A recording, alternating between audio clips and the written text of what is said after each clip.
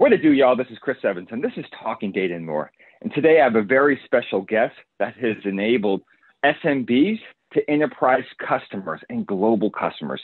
Not only has he made these customers data-driven, but he's also allowed the customers to be more predictable and analytical with their data.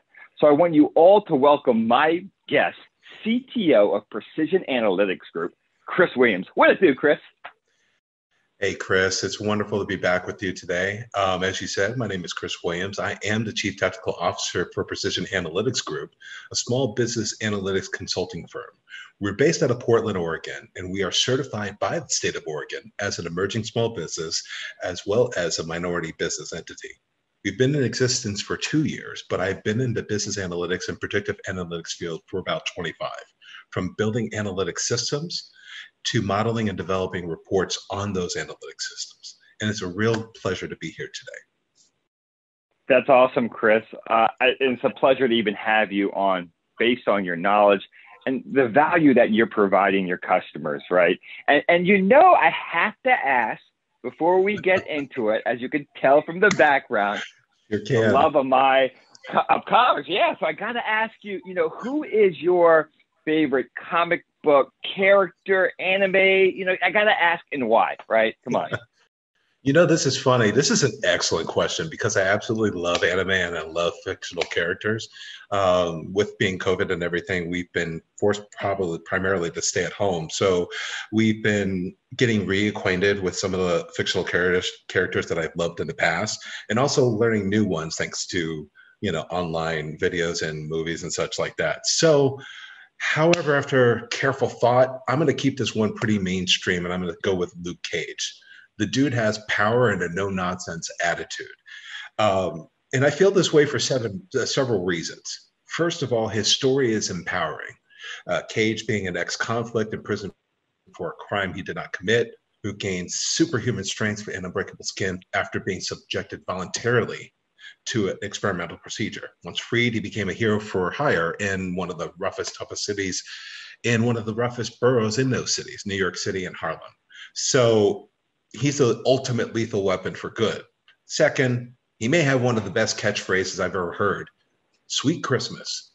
I mean, really, who says that anyway? You can kick your face in and just say Sweet Christmas, and it all seems to be okay after that. I love it, Chris. I love that. and the last one is actually a little bit more serious than the Sweet Christmas, is the mantra that he lives by. Probably something that we all should really consider at some point in our lives is never backward, always forward. Progress is imperative, not just professionally, but also personally. We always should strive to get better in some capacity.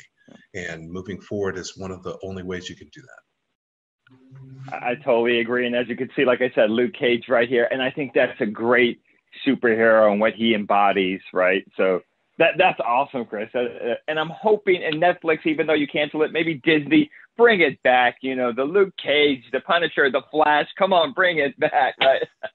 I think I really appreciate that. Yeah, the interaction with Jessica Jones and Luke Cage, and if that can just maybe pull a little bit more out of each other, I think that you'll probably see that. I mean, Iron Fist is fine, but the dichotomy between those three, I have a feeling somewhere down the line you're going to see a little bit more of Luke Cage. It may take some other navigable things behind the scenes to make it happen, but they can't even argue about how wonderful the series has been.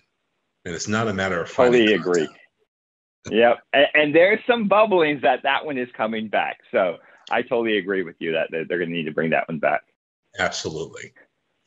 Absolutely. And, Chris, as you talk about, Luke Cage and his superpowers, right? And also being in one of the toughest cities in Harlem, right? And saving, all the people that need to be saved. And just like what you're doing today as the CTO, you're saving your customers. You're helping them to be data-driven. You're working with the customers, your users, and you're helping them facilitate the data blending, right? You're empowering them with the data analytics, but the predictive analytics. Can you talk about how are you doing this today with those customers and with those business users? Absolutely. When analyzing what an organization needs, you first need to identify the problems and initiatives. This sounds simple, but it's so important. Once you agree on those, you need to be certain that you have the data available to answer those. So I liken this process to preparing a nice dinner. To make the meal, you need to determine what you need to do so. In some cases, you may already have all the ingredients to prepare the meal. In other cases, you may need to go to the grocery store to get more ingredients. You know, this is interesting because when performing analytics, you follow the same process. First, the client might check in-house to see if they have all the data necessary to answer a use case or two.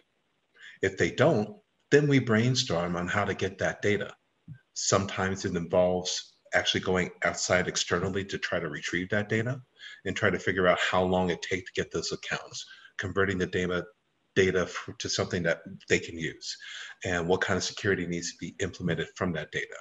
Or it may be as simple as adding to a process in which that already exists to actually pull more data from that particular data source. So you have a couple pronged, attack, or it could be a combination of both. So it's really important to understand truly what you have. Have you gotten everything out of what you're expecting from that data source? If you have, and you still don't have that data needed to answer that use case, then you want to look outside and say, okay, I know that this entity has this data. I need to figure out what I can do to get that. Compile the two, and you should have your answers for that particular use case, and you're off and running. I love that too. And Chris, I love the analogy where he uses about preparing the dinner. Even a chef has his sous chefs. He has people helping them understand where, hey, these are the ingredients we need. What do we need to get? What is the data we need? I love the way you describe that and put that together. It's very, very, very true. And I love how you talk about how do you look outside the box, because you may not have everything there now. Your point, you may have to look outside to provide them and your customers the value. Awesome. Yeah, and just to add on to that, I was cooking yesterday, and so what happens when you go to a store without a list? You keep forgetting stuff. So you have to make sure that you document everything that you really need. So that trip is only one, so that you know exactly what you're looking for. Because if you keep running around in circles trying to figure out what it is that you need because you haven't really documented properly, you're going to be wasting time, but money, person hours and time, which means money. So that turns into a risk, which is unnecessary. That can be avoided. So